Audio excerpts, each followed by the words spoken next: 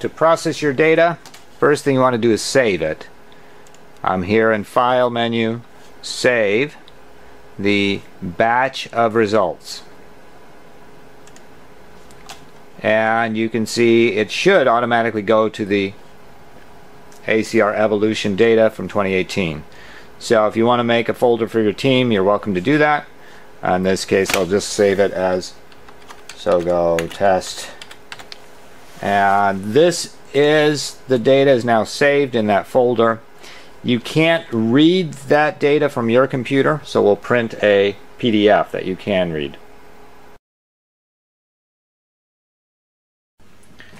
After you've saved the actual file in an SRE format, you want to export the data as ASCII. Data points of spectrum. Dialog window will come up. Down here, choose CSV, comma separated values is what it stands for.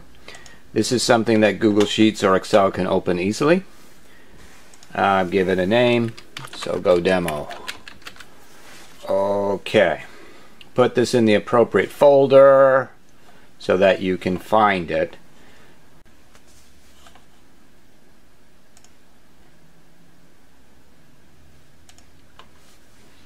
Okay, so I've saved the data points. I'll now take that data, drop it into my Google Drive, and there it is. So it's in the Google Drive. If I open this now, you'll see that the data is here. All the data points are here, but I probably want to open that with Google Sheets. So here I go. And now here it is in Google Sheets.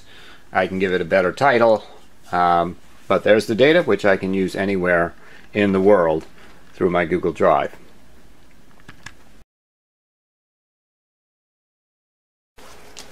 Up here, Window, there's something called a report, and you want the report composer.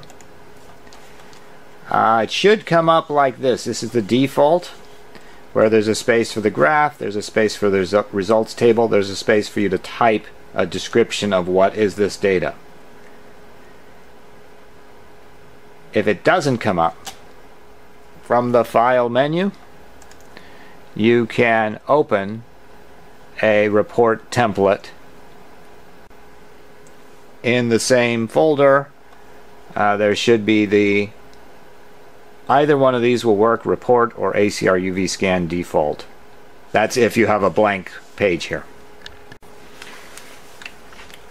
The only thing you should need to do, sometimes you have to resize the graph. You can say, okay, that's too big, and you can make the space smaller. Come on. But usually you want a nice big graph. And below it is the results table. You need to make sure that that looks good. Right now my results table is way in the back here. I'll pull it to the front. Again, if you're saying you can't find it, at the top here, Window, Results will bring the results table to the front. And I just look at this and it looks good. It has the title that I can read. If my title was longer, I can stretch this out. It has the wavelengths of the peak absorbance, all clearly labeled. It's good. So that is part of the report. Window, Report. So the results table is here at the bottom, graph is in the middle, description is at the top.